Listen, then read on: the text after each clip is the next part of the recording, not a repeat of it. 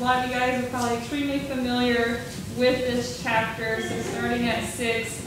Don't worry about anything, no matter what happens, tell God about everything. Peter, come on up. Ask and pray and give thanks to Him. Then God's peace will watch over your heart and your mind.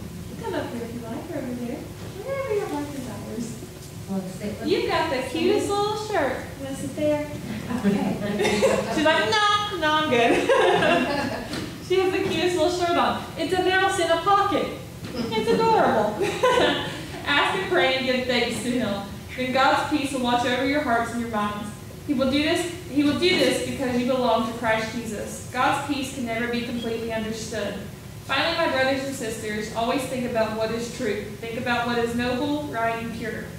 Think about what is lovely and worthy of respect. If anything is excellent or worthy of praise, think about those kinds of things. Do what you have learned or received or have heard of me. Follow my example. The God who gives you peace will be with you.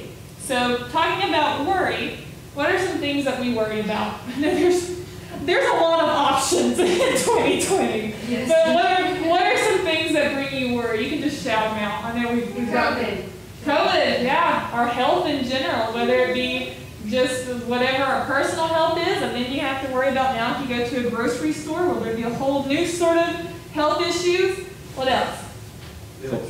Bills, yeah. I think all of us at some point in life have had to worry about money or bills or what's going to happen with that. Anything else? Our grandchildren. Our grandchildren, yeah. Our family, our kids, especially right now. Our parents, we have to worry about that so much more right now. Even for our younger people, school and homework and how to use a computer correctly. And there's a lot of different ways. And in this section of Philippians, Paul is basically writing a letter to his family and his friends, telling them not to worry about him. He's been jailed at this point in his life for preaching about Jesus and sharing the word of Jesus. So he's writing this as he's sitting in jail, and I don't know about you guys, but that would certainly give me some things to worry about.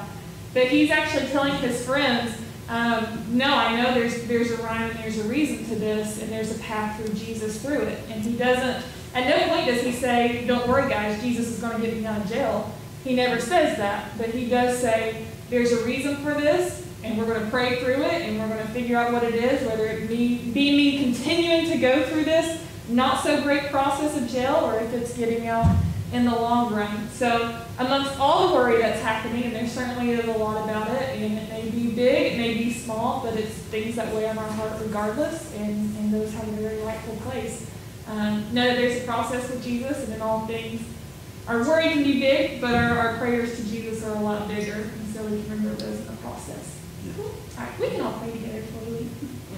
God, we come to you today just bringing you our worry and our heaviness of our heart, and we know there's so much anxiety and grief in the world right now, and we know that through all things our prayer to you are even bigger, and that's one thing we just ask for guidance, that even in the worry, that we always keep our prayers bigger than the panic or the worry or the uncertainty.